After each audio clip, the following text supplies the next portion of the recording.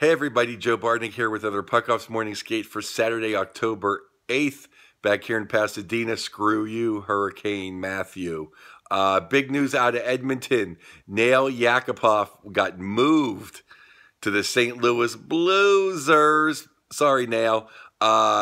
They get like a third-round pick and some other crap, and they get more stuff if Nail scores 15 goals, which he never will playing for Hitchcock. He'll have one bad shift, and he'll be on the bench forever. So, sorry, Nail. You could have been on the way up with a guy like Chris Russell, who just signed.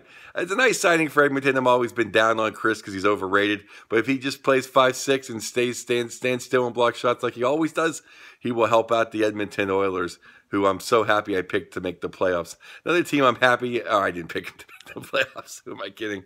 It's too early in the morning. I'm a little jet lagged. You know who I did pick to make the playoffs? The New York Rangers. And they did themselves a big favor by sending down to Hartford Tanner Glass and Nathan Gerbe.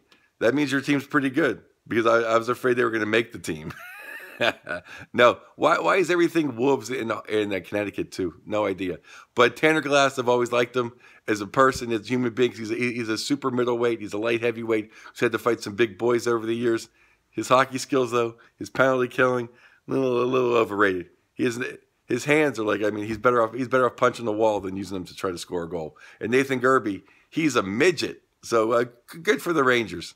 Oh, this is Puck Off Morning Skate. We're out.